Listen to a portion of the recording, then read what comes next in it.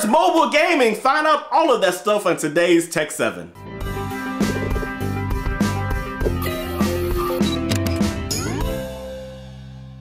Hey Tech 7, this is Lamar from the Wilson Tech 1 channel. You know, as we become more mobile in society, we want more of our entertainment to come with us. And that's why mobile gaming has really taken off. Whether it's on the iPhone, Android, or other mobile devices, people love playing their games. You might have a few minutes in a supermarket, or just waiting in your car for somebody, or just time to kill anywhere, and it'd be great to just pull out your phone and play a fun game. Now, some of the best games in the mobile environment are the most addictive ever. And that's where the game Angry Birds comes in. Angry Birds started on the iOS platform and just exploded as being this addictive game that people just love. In short, some pigs stole eggs from these birds, and the birds are going after them by slingshotting themselves into the pigs' fortresses. And on the surface, you think, oh my God, this is stupid. But once you play it, you are hooked. Now, this is done fantastic on the iOS network, so they decided we're gonna bring it to Android. So on October 16th, Angry Birds debuted on Android to an unprecedented success. In its first day, Angry Birds achieved 1 million downloads. Now, as of the 18th of October, which was yesterday,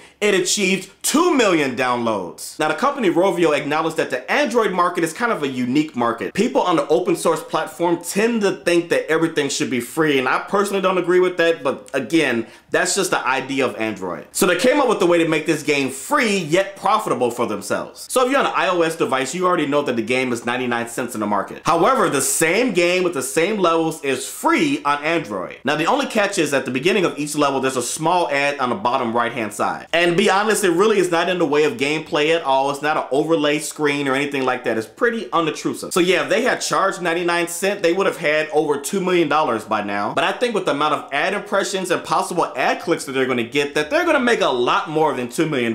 Pretty ingenious, guys. So if you're on an Android device, I really advise to download this game, try it out. It's free. You have nothing to lose. And if you're on iOS, yeah, you have to pay the $1, but you know, it's a great game. It's very addictive, and I think you'll like it. I mean, come on, pigs versus birds. You can't beat that. But I brought Angry Birds up because I wanted to ask you all, what do you think of mobile gaming in general? I personally don't travel daily on public transportation, or I'm not standing somewhere long enough to remember, ooh, I have games on my phone, let me play with them. But I recognize that many people do, and it's a good way to pass the time. So whether you want to play chess or Sudoku or Angry Birds or any other type of fun, quick game to play, the mobile platform is booming for these type of apps. So the question is, are you a mobile gamer, or do you not see the trend of this and don't think it's important? Let me know. So hey guys, thanks for watching, and I do have an announcement for you. Next Tuesday will be my last Tech 7 appearance, and I just want to say that I really enjoyed the experience of being here, getting to know Dave, getting to know Paul, who was the owner of the place,